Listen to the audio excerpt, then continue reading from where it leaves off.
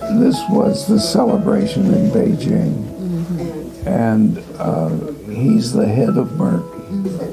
And then this is the group that had worked on the project.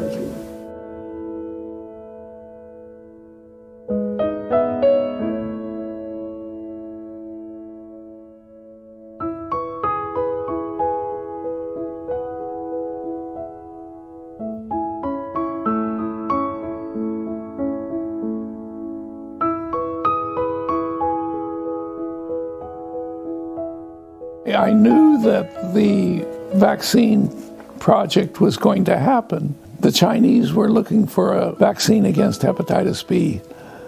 And so they were interviewing different companies that made it, and Merck was one of those.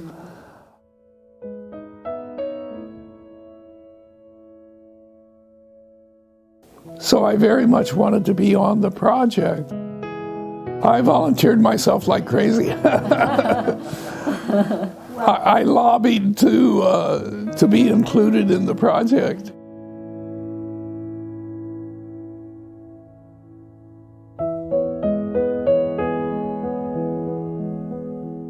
It was an interesting challenge to try to transfer the Western culture of pharmaceutical manufacturing, transfer that cultural attitude to their situation. This was one way to practice their English vocabulary, was making words. And then we ate Oreos because that's an American cookie.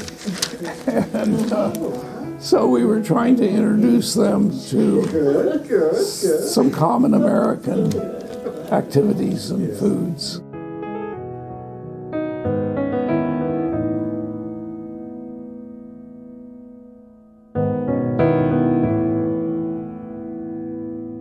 The part that my father enjoyed the most was working with the village farmers.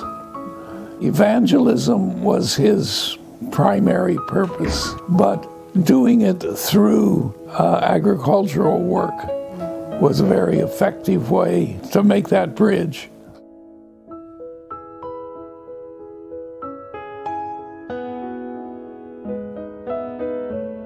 One man at the other table kept looking over at us, and after a while he came over and he asked, "Ni Xing Wang Ma?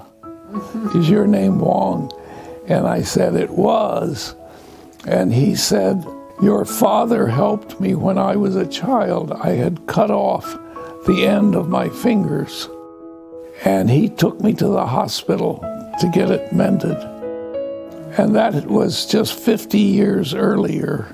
So I was the same age at that time that he had been when Dad took care of him, and he recognized me because I look a lot like my father. Mother had treated so many people who had complications in childbirth from hepatitis, and then to go back, work in public health the way that she had, to me was kind of closing the circle from mother to child and back again.